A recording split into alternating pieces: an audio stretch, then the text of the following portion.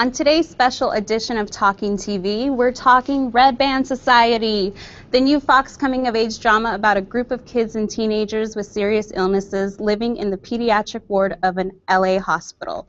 It premieres this Wednesday at 9 p.m. Eastern Pacific Time on Fox, and joining me to discuss the series is Dave Annable, who plays Dr. Jack McAndrew in the series. Thanks for joining us. Yes, well, thank you very much for having me.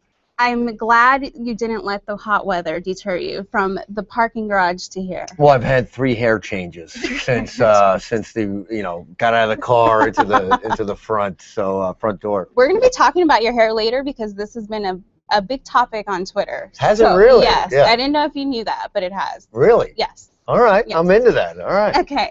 But first, we're going to start with the surname of your character on the show, Dr. McAndrew. A lot of people were kind of like, this calls up. It seems sort of cheeky, tongue-in-cheek. Tongue-in-cheek, yeah. Thank you. Teamwork doesn't seem work. Thank you. I love it. Got me. The Grey's Anatomy, Dr. McDreamy and all this stuff. But Margaret Nagel, who developed the series for Fox, also revealed that it's sort of based on a doctor out here in LA, right? Philomena? Yes, she did. Why don't you talk a little bit about this character and your thoughts on the name too? Yeah, well, Margaret had originally told me that this is based off her friend and a top pediatric doctor out here, and which is very exciting. I think anytime there's a sort of realism to a character, it sort of helps when you get from the writer, especially in a pilot process of creating and I'm very excited. I mean, to play, I think it's changed a little bit. I was a pediatric surgeon, which I still am, but now I think I'm the head of pediatrics in the hospital.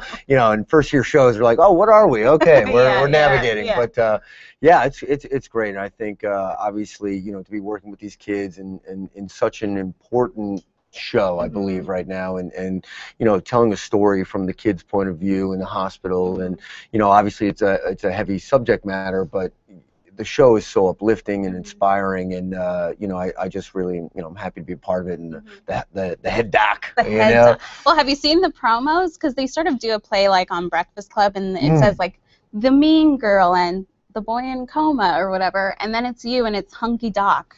Do you like that? Yeah, well, that was my pitch. Yeah, I set that in. I set him like 3 different options. It was hot doc, great hair doc, and just like awesome freckled doc, and hot doc. Yeah, that was a good one. They went with it. They went with it. I mean, what were your thoughts when you saw the script during pilot season, and what did you think?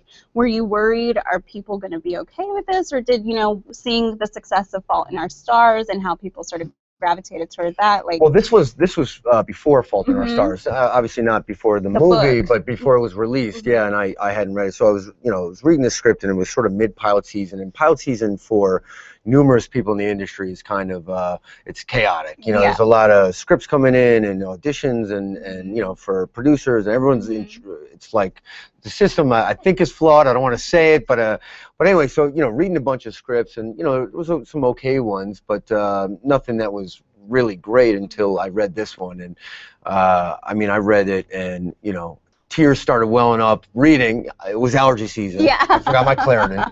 I don't know, where to pinpoint the emotional response to it, but yeah, I think it was a wonderful, wonderful script. And then you hear, names like Octavia Spencer and Steven Spielberg being attached to it, and I felt very honored that they wanted to see me for it. So it then became that process, and then once I read it, it was like, wow, I really want this, and I feel like this potentially could be, bigger than us, and sort of special message that we can sort of put out there into the world, and trust me, I'm diehard Breaking Bad, Game of Thrones, and Walking Dead. A lot of people getting killed off, and it was pretty heavy stuff. So it was nice to ironically be in a show with this heavy subject matter, but we don't really, that's not where our show lives in terms of tone, and it's funnier and lighter, and which is pretty exciting. Right, because it's not a total weep fest. No, right? no. Yeah, I think you earn that happy cry at the end for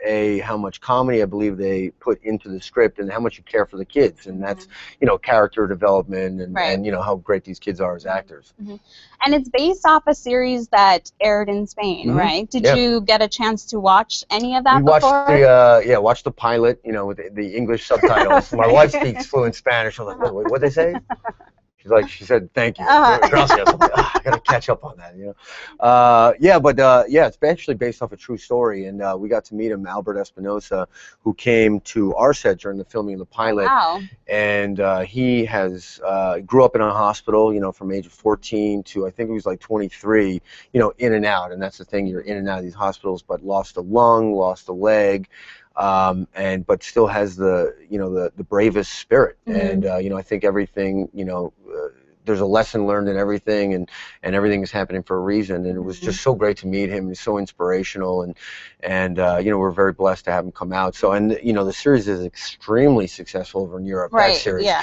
So you know, I think pressure. Yeah, pressure. But you know, I think that's why you put the Steven Spielbergs of the world, and Amblin and Fox, and you know, you trust them to make those appropriate producer decisions.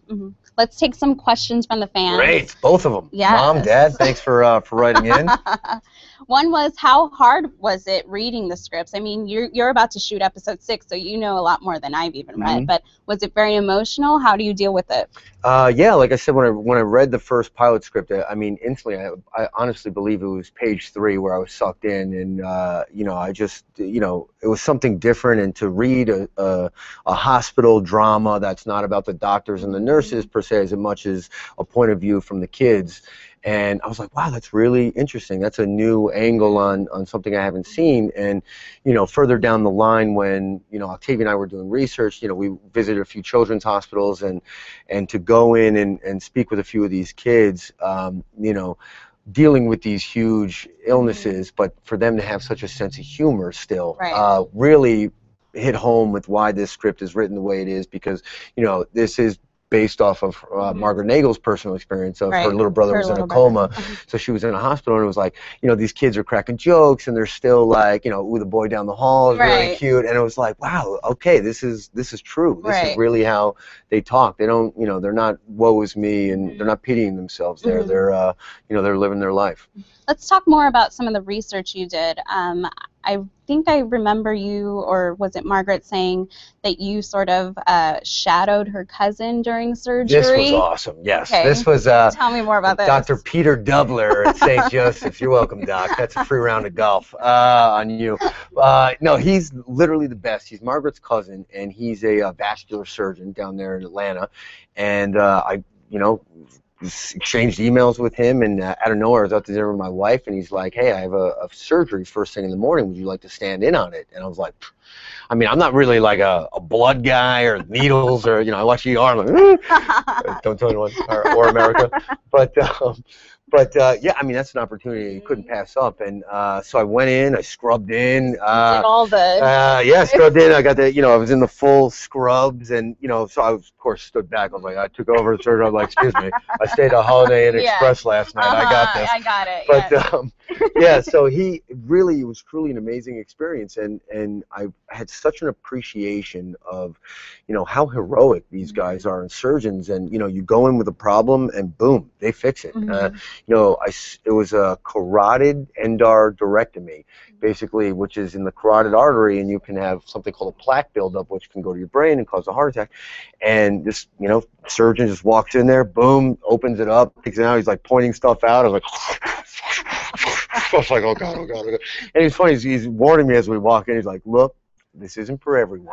Okay, you know, if at a certain point you start getting a little dizzy or lightheaded, I was like, you know, I'm like, oh my God, I got to man up here. I was like, you know, if he can do it, I can do it. I was like, he's right. Oh my God, he's right. But it was really, you know, it was really such an incredible experience that I, you know, I don't think a lot of people get to do. And, you know, some of the cool perks about being an actor is you get, you know, opportunities like that. And, you know, just such an appreciation for, you know, medical professionals and what they do. Yeah. It's a 3-hour-long answer to your question. No, yeah, that's... like, Dave, that's it. We're out of time. Thanks for coming up. Well, you've also visited, I'm looking at that, the Mattel Children's Hospital and the Daltrey Townsend. Okay, so talk to me about what you experienced there, and talking maybe to those doctors, because I would imagine dealing with kids and young adults is like a lot to take in terms of how to separate and, you know, I don't know. Yeah, no, we were actually taken around by a child life specialist in the Mattel Center, and I had no idea what that was or what that job entails. And that job is basically, you know, when a child comes in, you know, she's there for them to either explain what's going on with them or maybe a parent.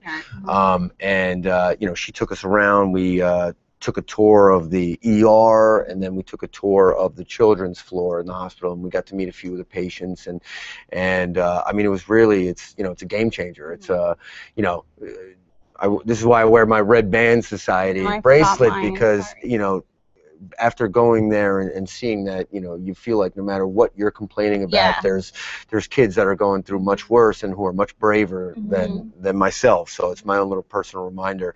But yeah, we met this, you know, 14-year-old girl with leukemia who was kind enough to invite us into her room, and you know, she was talking to us about, you know, painting and then her bucket list, and the first thing on her bucket list was to wear high heels. You know, and it was just, and like the second one was like baking muffins, and she's gonna be okay. You know, I guess, you know, she'll be fine. 85% of kids that are diagnosed with these various illnesses actually survive and make it through, and that's sort of, you know, again, where our show lives. Everyone thinks everyone's gonna die on the show, and that's not the case at all. And you know, she was saying, and the second one was baking muffins on her list, and I was like, oh, you can knock off 2 of those at the same time. You wear some heels and make some muffins. Octavia's like, son, you don't wear heels and bake at the same time. I was like, ooh. I was like, maybe listen to Octavia on this one. I was like, yeah, kind of out of my element on this, but it was, I mean, again, it was really, you know, personally, it was life-changing. I mean, obviously, you learn a lot as an actor, you know, what you want to bring to the table and the responsibility, you know, of playing these, you know, pediatricians and, you know, really caregivers and people that have dedicated their lives to taking care of others, strangers, and, you know, the ups and downs that come with that. Well, and the environment is so key too. I mean, we see the rooms on the show, and it probably looks extravagant, but that's what you. Yeah, that's how it is. You know what's very cool at the Mattel Center, which I did not know as well, is they let the kids decorate their room however they want, even if they're only staying for one night. And, you know, I thought that was pretty cool, where, you know, you don't have to be staying there for any length of time. You can come in there, you're there for one night. You get, you know, there's all kinds of paintings and drawings. And, you know, I kept giving out my headshot. It was weird. The kids kept ripping them up and throwing them away. I was like, guys, let's work with me here. You know, like, throw me a bone. Jeez. Wanted your headshot up. Yeah, you know, it's maybe more me. You know, look at the hair on that guy. Nice. Nice. How is it to play the adult to these kids? It's different. Yeah. It's different. I know you're getting that right now. You're like, wow, he's 13. I get that all the time from my wife. But yeah, no, it's a brand new position that I've been in my life and my career, and I think it's really fun. I think you know, there's a certain responsibility that comes along with that, and I know Octavia and I both feel that you know, as much advice as we can give them in terms of you know, the business and how to act on set, and, you know, I mean, they're great kids and they're raised by great families, so it's not like we have a lot of work to do, but, you know, the relationship is also symbiotic because they're teaching us about all this stuff, and, you know, the Twitters, and, you know, I'm like, yo, can I get some followers? Yeah, I'm like, for real, I'm like, what apps we got out there these days? You know, and it's great. I mean, we were having so much fun down there. It's, you know, and I feel that I was fortunate enough to be on Brothers and Sisters. It was 5 years, and I think one of the reasons why that show worked so well was chemistry. And I think that is something that we concretely have on this show, is chemistry. We all get along so well, and we're hanging out, you know, when we're not working, and you know, it's a lot of fun. You know, my friend just started watching Brothers and Sisters because it's in syndication, and I was telling her, you know, oh, he's going to be on a new show, and she's like, how do I do that? Like, how do I watch him here and watch this? She's like trying to. It's the same thing. I'm the same guy, guys. I'm not. Yeah. I don't think that's that difficult. Like, it's not like weird, or I don't know, but. Yeah, so, you know, it's fine. I mean, you know, Netflix and the times have changed, you know, where you can just sit there and binge watch shows, and, you know, I feel like, you know, people are catching up on that show that haven't, and, you know, I hope in the future, same with Red Band Society. How about on set, like, is it like the kids over here and you, Octavia, and the adults over here, or is there like... We're all, you know, we're all hanging out, and all the time. I actually introduced them to a board game, Settlers, Nerd Alert. I've never heard alert this. Nerd alert. Yeah, exactly. Alert. It's a real nerdy but fantastic board game. What does it involve? Change your life. What's the It's goal? like, there's like dice and there's cards and there's trading and you can talk and once you get bit, you get bit. But anyway, so I taught him this game and now the kids have been over at my my apartment 4 nights in a row. We're having settlers marathons and we're playing at work and good old clean fashion fun. Nice. How about what's the trick to playing a doctor? Like, is it all in like opening and closing folders, or how do you deal with the jargon? Like, what's the deal there? Yeah, basically, once they put that stethoscope on, I'm like, wow, this feels real. I'm like, it's funny at work, PAs are like, sort of alerting everybody know where we are, and Dave's walking the set, but they call me Dr. Dave walking the set. Clearly, I'm not a real doctor. When I walk on, I'm like, fake doctors here, guys. Let's get ready to rock. And, they're all, I'm like, if someone goes down on set, I'm running the other way. I'll throw the stethoscope out, take it off. I'll check for your pulse, maybe in the wrong place, probably. But then I'm out. I was going to say, like, do you feel like you can now tell people how to take care of themselves? No? No. Yeah. I mean, look, I'm going to Google it just like everyone else. I'm like, look, you should be drinking tea, I think. Green tea or something.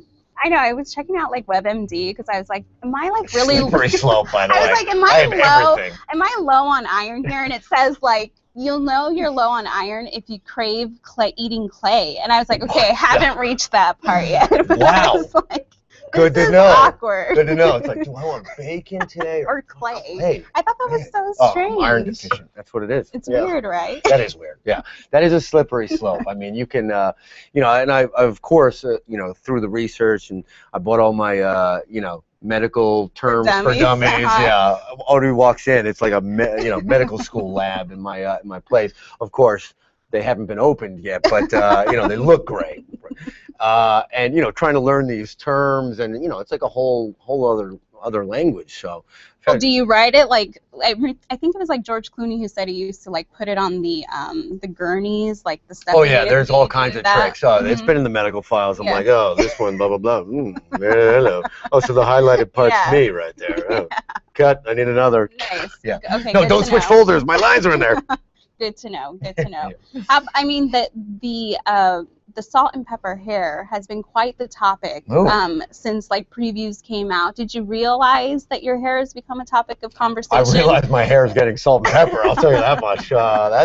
We jumped into fast forward. Like people are like, it's like it's all the rage right now. It's funny. It's crazy because it's happening. It's I married a Cuban. It's like, woof, dial that up a notch.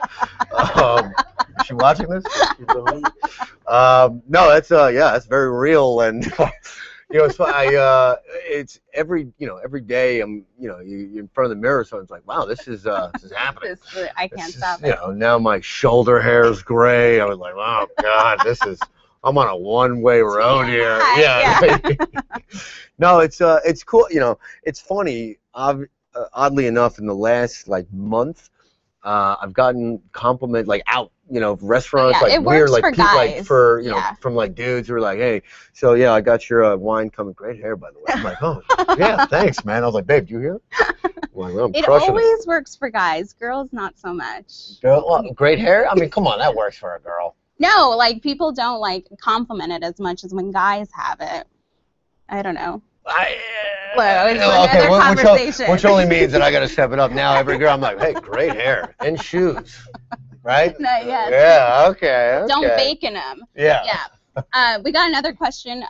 How are you going to watch the premiere on Wednesday, and will you be on Twitter that night? I will be. I feel like Fox has to be like, you need to live tweet this, right? Yeah. I think Fox would be sitting right in the room, right next to us, being like, okay, you gotta be funny, be funnier, be cool. Exactly. No, I think the plan is to watch it with the cast, all the kids. We're gonna have a little party and live tweet. We try and steal as many followers from them as I can. Okay. They're gonna teach me, how to do all that stuff. But yeah, I think it's exciting. You get with your cast and you sort of. you're watching, but you're going through memories, and you're like, oh my God, remember that day, and plus, obviously nowadays the interaction with the fans is very cool and immediate and scary, but it's I think it's exciting. It's we're in a brave new world. Do you give each other hard times if someone's not wearing the red band? No, not yet, because we're, now we're working, so we can't, you can't wear it all the time. Although I think, at a certain point, Doc's got to get a red band. Get me in the, get me in the circle. Come on. I'm like, God, just because I'm the old salt and pepper guy, like, doesn't mean I can't be in the gas. Like, what's going on, RBS? Exactly, RBS. Yes. And speaking of which, I mean, in the pilot, there's a lot of setting up, obviously, and we learn more about the kids than maybe some of the adults. But as time moves on, and knowing because you're about to shoot episode 6, like, how much more will we find out about Dr. McAndrew? We just learned that Mandy Moore is gonna play your ex-fiance. So talk to us about what we might be seeing. Well, first of all, that's very exciting. I mean, we're big fans of hers, and obviously, you bring that sort of name power and star power to a show. It's great, and she'll have a great time with us in Atlanta. It's a lot of fun. But yeah, in the next couple episodes, we definitely sort of get more of the adult story, and I know we follow McAndrew home. We see where he lives, and a little bit in the second episode of how he may deal with some of the hardships of that particular job. So it's cool. It was one of the things we were told, obviously, and at the beginning of the show, is that we will talk more about the adults. And I believe when you have Octavia Spencer, an Oscar winner, you better make sure. You're like, we don't want to waste Octavia. So of course, they're telling more of the adult stories, and that personal relationship with McAndrew and Nurse Jackson, that sort of work marriage and their relationship has been really fun. I mean, Octavia and I are inseparable, so it's a lot of fun to play with her. What can you tell us about Octavia? What is she like? Was she embracing of settlers, or what was the name? Well, I haven't crossed that. I haven't crossed that bridge yet with her, just because I know she's gonna win. I'm like, I'll keep her on the side for a while, develop my skills. I got to be honest, she's fantastic, and I truly mean that. To have Mama Bear there, and especially in particular being on a show with mostly kids and underage kids, and being able to hang out, and she just threw an impromptu cooking party at her house, which was a lot of fun. So we all went and cooked up a meal together. What did you cook? Well, we had different stations. I was in charge of the salad. That's truly where they don't trust the salt and pepper guy. Like, okay, so you're gonna make the leaves over there. And, nice. Yeah, and then actually, little Griffin, Coma Boy, was in charge of grilling peaches, and he was out there alone on the grill. I was like, maybe I should go out there and help out. The kid, he's like, Emerald, bam, bam. I'm like doing one thing. He's like, I got it, Dave. I got it, Dr. Dave. So I'm like, okay. So, yes, I mean, she's wonderful. She really is, and we feel, again, going back to that chemistry thing, it's all, we're all very lucky, and I think it starts with her. Well, and I warned you ahead of time that I would be asking about Buster, because the real star of the show. Real star. I'm obsessed with dogs, and I can't have one in my apartment, so I latch on to other people. Time to move. Has he made it out to Atlanta? He has not made it out to Atlanta yet. He's at the in-laws, right? They're taking good care of Buster. Traveling with English Bulldogs can be a little tricky, especially when you're doing a new show and you don't know how long you're going to be there. Yeah. But he's living it up at Grandma and Grandpa's house. They have 3 dogs there, so Buster loves dogs. He's just, there's a funny video that I think my wife tweeted out. It was her parents, my in-laws, doing the ice bucket challenge, which is very funny. And their accents, and Buster makes a cameo, gets hosed down in the middle of it. So you should check it out. Poor Buster. So with the show, I don't want to spoil anything, but with the show premiering Wednesday, is there a scene that you're particularly excited for people to see, or that you think is what is going to hook viewers in? The last 5 minutes for me, it's like, I know. I think that's one of my favorite. That's one of my favorite scenes. The scene at the end, which I don't want to give away too much with Nolan and what he does at the end before surgery. But overall, I think it's just a really well done pilot. I'm really glad to be a part of it. I think that doesn't always happen. Sometimes you you're on a show and okay, 6-month lease, good, all right. Where off to next? But this one just feels it's just got a real good feeling to it, and everyone's working real hard down there. So I think Wednesday night, I would say to the people who are deterred by the subject matter to give it that shot and be pleasantly surprised, because I think most people are. Well, I want to thank you so much for joining us. We're done already? Half an hour? On your birthday. Oh, my life. On his birthday, guys, sit down. Don't stop clapping. We gave him Skittles. Yes. In lieu of a birthday cake. But thank you so much. It's a small bag, by the way. We're going to work on it. Red Band Society premieres Wednesday on Fox. Thanks so much for joining us. Thank you.